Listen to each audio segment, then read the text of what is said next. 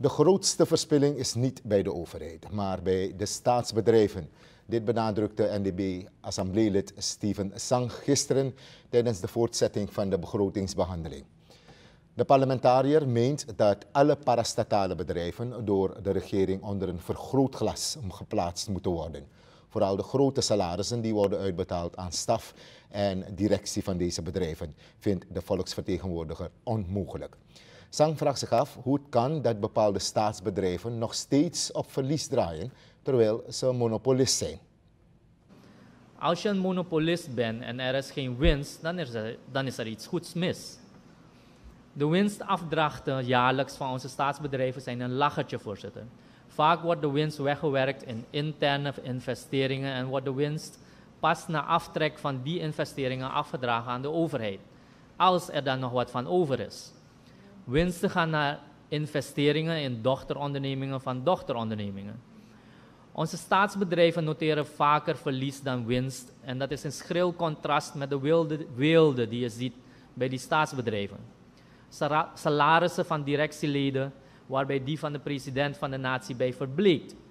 Nieuwe auto's, gebouwen en interieur, terwijl de overheid sukkelt met onderhoud van haar auto's, haar panden, etc. De politie die niet over voldoende vervoersmiddelen beschikt, maar bepaalde parastatale bedrijven schrijven hun complete nieuwe wagenpark binnen 2 jaar af. Het moet ophouden, voorzitter. Ik blijf erbij, de grootste verspilling zit niet bij de overheid, het zit bij de parastatale bedrijven. Tsang benadrukt verder dat de staatsbedrijven een belangrijkere rol van betekenis kunnen hebben voor de overheidskas. Hij doet daarom het voorstel dat de regering geen lening behoeft te sluiten in de komende periode, maar zich tot de parastatale bedrijven moet wenden voor de nodige financiële ondersteuning. Een doel van staatsbedrijven is dat ze de staat ondersteunen, dat ze inkomsten genereren voor de staat. Ondertussen heeft de minister van Financiën aangegeven dat er aandelen en panden zullen worden verkocht en hij is op zoek naar een lening om het gat te dichten de komende maanden. Ik heb een voorstel, voorzitter.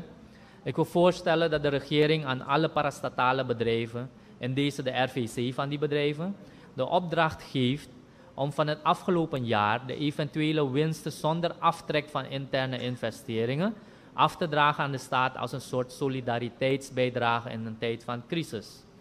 Ik vraag concreet om van alle parastatale bedrijven de jaarrekeningen te screenen op winsten voor aftrek van de interne investeringen en te kijken of die de staat kunnen helpen in deze tijden door meer dividend af te dragen.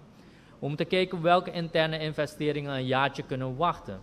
Wellicht gaan we zien dat we misschien niet hoeven te lenen en dat er veel meer middelen voorhanden zijn. Dat is dus NDP-assembleelid Stephen Tsang gisteren tijdens de begrotingsbehandeling. Hij vindt dat de regering kritischer moet kijken naar de bedrijfsvoering van alle staatsbedrijven.